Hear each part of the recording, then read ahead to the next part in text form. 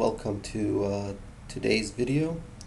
We're going to cover templates, how to create templates, and how to use templates.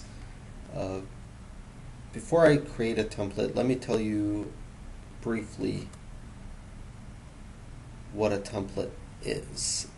Let's create a report and see what a template is. Okay? Blank report. First thing is adding your attributes and adding your metrics. So let's add a few. Let's do something like year, region, and let's choose a metric from sales and revenue. Alright, let's make sure this report has something in it. Great. Back to the design. Now, this is your template. Notice here it's called Report View Local Template. What this means by saying local template in your report view is this report has its own template. Each report will have a template. Each template will consist of attributes, metrics, page buys, any item that will be viewable when you run this report. That's what a template is. A template can be saved from a report or can be used by a report. So let's say this is the template that you created and you want to save the template.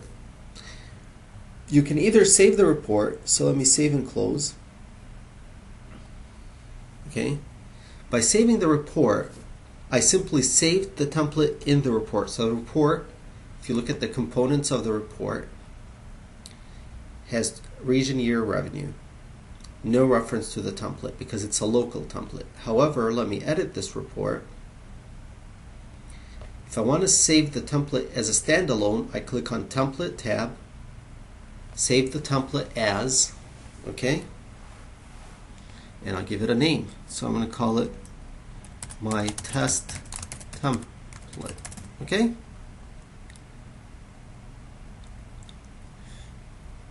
Now, let me close this. Let me look at the components. I'm still not there yet. So I still have region, revenue, year. Well, what happened to that template? Didn't I just save it? Yes. Just by saving the template from the report does not mean you associated the report to the template. The report still is a standalone report. Where's my template? It's saved under the template folder, my test template. Okay, let's go back to the report that I created.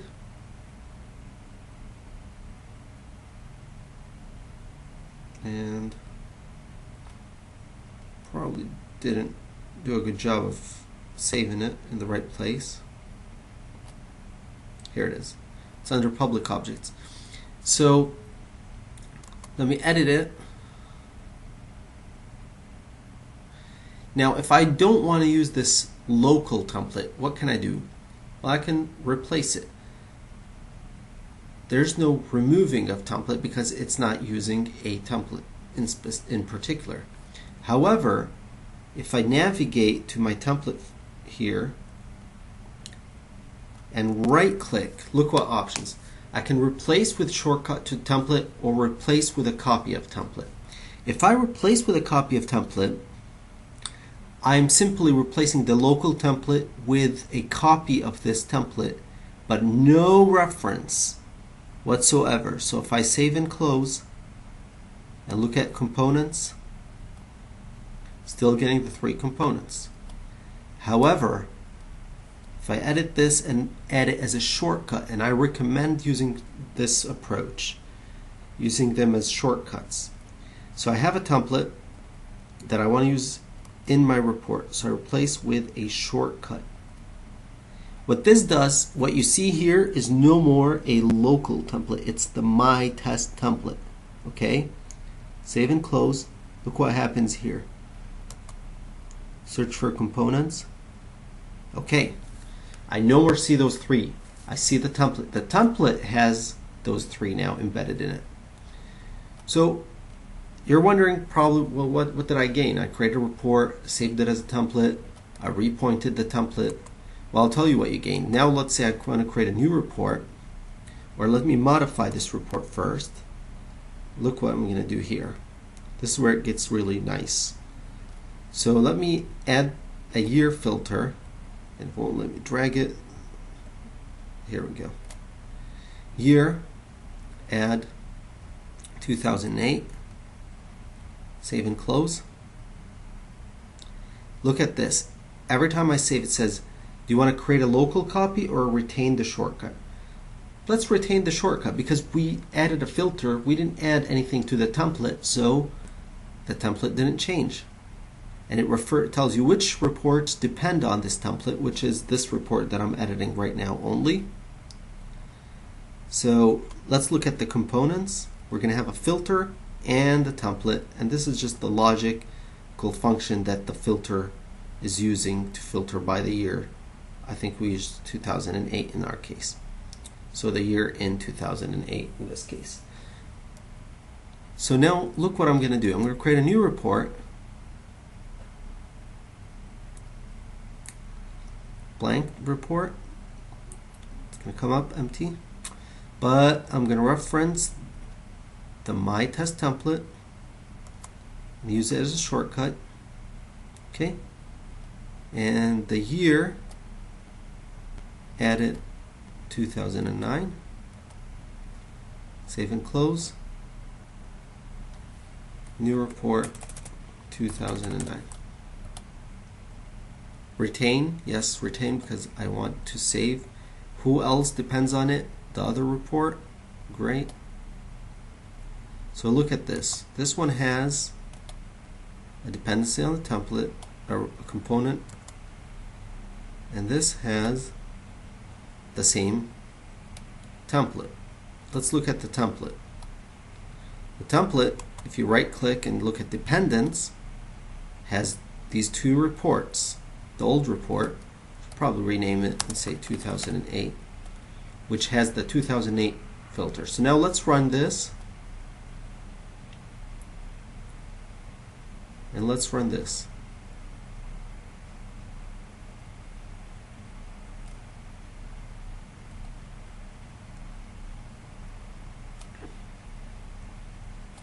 This has the filter 2009, this has 2008. So what did I just do right now? I created one template, I reused it in two different reports. The reason you want to do this is because you don't want to have to recreate your reports over and over. Let's say down the road a request comes over to not use region and to use call center instead.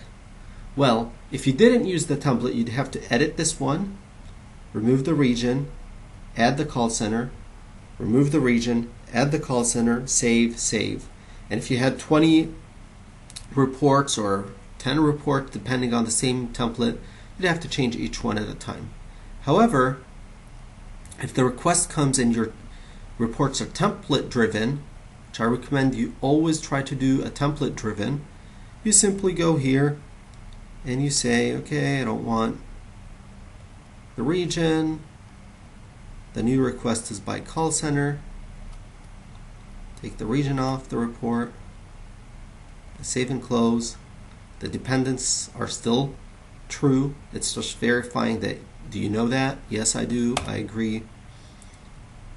Look at my dependents and let me run them. And let me run them. And voila. My reports both now use call center, and I didn't have to edit my reports because they are template driven. There's one more nice thing about this. At the report, if I edit my template, I can do everything I want as far as formatting. I can change the feel and look. I can add a subtotal.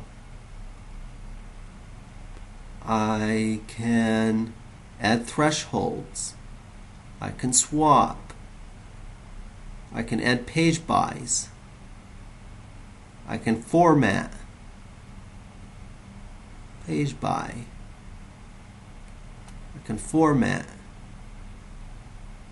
And one thing, but I'm not going to go into it much, is the VLDP property. You can actually tell it how to treat the SQL or what to do with the SQL if you have special needs in your SQL. But we're not going to go into the VLDP.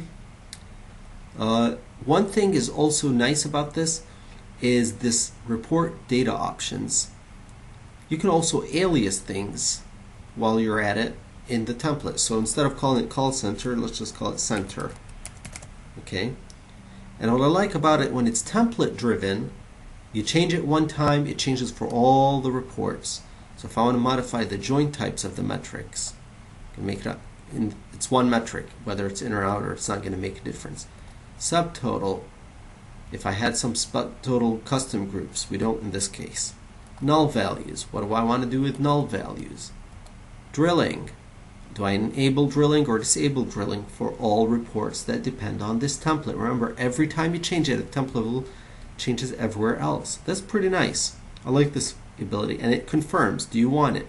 Yes. And let's go back to my reports. So 2009, let's see how it looks now. Made some changes, there we go. In 2008, this is pretty nice because now you have total control, total consistency. Your reports look identical, so you get that consistency, that that unique report feel across your reports that use the same template. But let's just say you get a request, say, I want to keep 2008 looking like this, but 2009, yeah, I don't want the year here. The request comes in, let's put it back in the column. So watch this. Let's say I want to try to save and close this guy. It'll say, do you want to retain or create a local? If the request you have is to just for year 2009, for instance, for this report, I want the year here, but for the other reports, I want to keep it page by. You want to disable the retention and say create a local copy. Okay? Now, 2008 will still have the page by, but 2009 will no more have the page by. However, since the retention is not there, now 2009, if you look at the components, will no more reference the template. It'll reference the components. 2008, which uses the template, will still reference the template. Okay? So that's very critical. You can, even though you create a report that depends on a template, at any time you could remove the retention from the template and maintain the components of the template. Now, that's one usage of the templates. That's half of the power of a template. The second half is drilling. Okay? So let me go to this 2009, which doesn't use the template. Let's modify it a little bit. Let's remove center. Let's say I want to add it by region. Okay? Great. Let me run it, make sure I have data. Sweet. So here's my data. And now I want to create a drill on region. Remember, we have a video for drills, so if you're not sure how to drill, you can go there. Let's edit the drill map, and from region, I want to drill to my test template. Okay? I'm going to keep everything as default and save and close. So now let's run this new report, 2009. Alright, and now if I right click, drill, I can drill to my template, my test template from Northwest. It'll show me the call centers for the Northwest. Remember, this is an alias, so we renamed call center to center. So this is pretty cool. Notice it says you drilled from new report 2009 into my test template. So it still references the template name and the parent name. And you can save this. You can save it as your new report. You can rename it whatever you want. But usually you don't want to save a drill. It's a runtime property. So by creating a template, not only were you able to use it in a report, but you were able to use it in a drill path. And obviously, it saves and remembers all your customized colors, looks, aliases, everything you did, page buys. It's pretty cool, actually.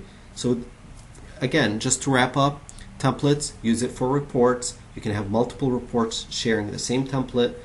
After they share a template, a report can be broken down and have its own template.